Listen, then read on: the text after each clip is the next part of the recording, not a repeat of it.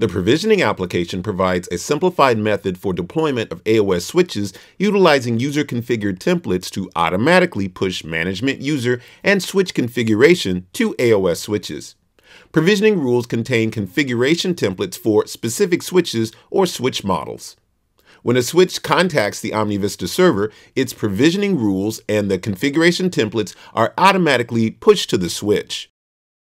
To enable your network to provide OmniVista switch provisioning, set your DHCP server to point to the local OmniVista server as the authentication server for provisioning, and set the DNS to resolve to your local OmniVista server. New out-of-the-box switches automatically contact OmniVista when they first connect to the network. However, to enable a currently deployed switch to contact the OmniVista server, telnet to the switch and modify the cloudagent.cfg file and enable the cloud agent. Next, go to Network, Provisioning, Rules.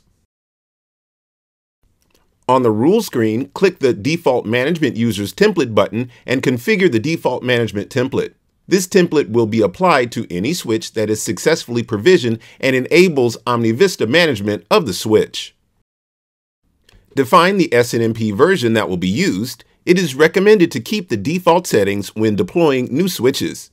OmniVista will log into the switch with the default admin switch login credentials and then create a new user based on the username and authentication password configured. OmniVista will then use this username and password to connect and manage the switch. The default username is OV Enterprise, with the authentication password automatically generated by OmniVista. On the rule screen, click the Add icon to create a rule for a specific switch or switch model.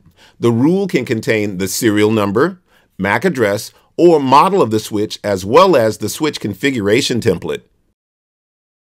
Click the drop-down arrow and select Add New to create a switch config template. The configuration template is a set of commands that are read by the switch on reloading. A template can be static or dynamic.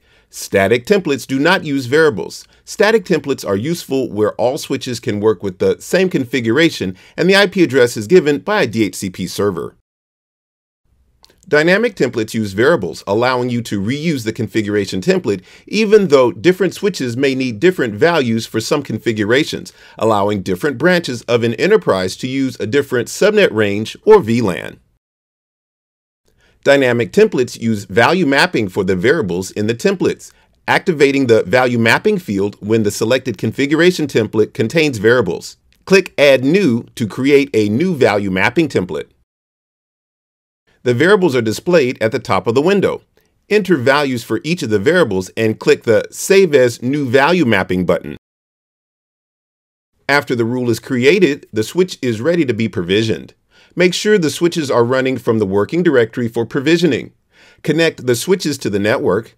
The switches will contact OmniVista, be matched to a corresponding provisioning rule, and the configuration and the template will be pushed to the switches. Switches that match the provisioning rule will appear in the results screen and in the Manage Device list of OmniVista.